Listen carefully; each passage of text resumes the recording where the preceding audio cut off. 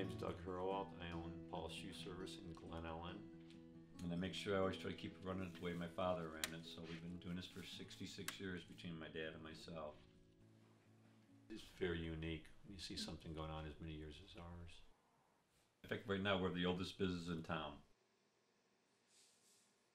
The gentleman right here, it was the previous owner. His name was Val Sickler, and he owned it from 1906 to 1951. And then my father always wanted to own his own place. At the time, he was working in a shoe factory in Chicago for Florsheim Shoe Company, and then he noticed the store was for sale, and he drove out and purchased it from his wife, and it's been in our family ever since. So that was me.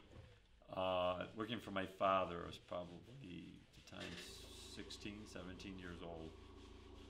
Check those pants out. They're pretty fancy. Check those pants out. A lot of times at work, certain jobs were kind of given to me that were kind of challenging. I guess I just felt at ease and comfortable and confident to do them. In the back of my mind, I knew I could do that kind of stuff, but I really had kind of my heart maybe was going to go in a different direction.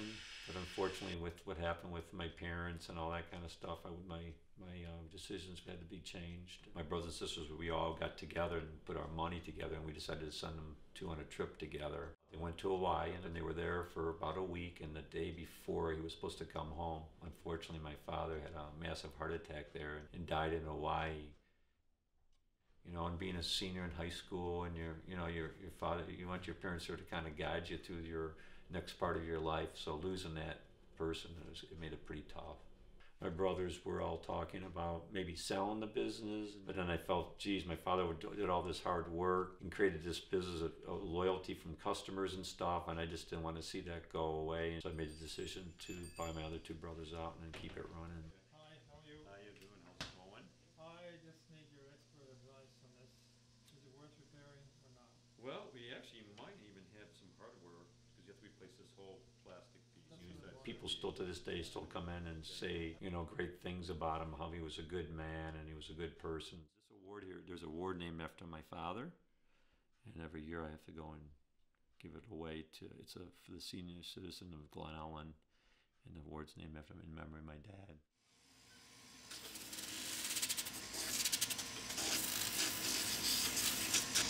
And now we're putting the sole back on. So we're giving the 7/16 lift on the shoe.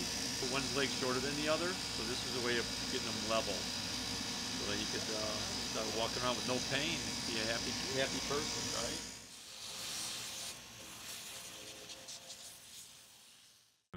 When you own a business, or if you are in charge of something, your character is important and your identity is important. So I think it's important to make sure you do things the right way, and and treat people like you want to be treated.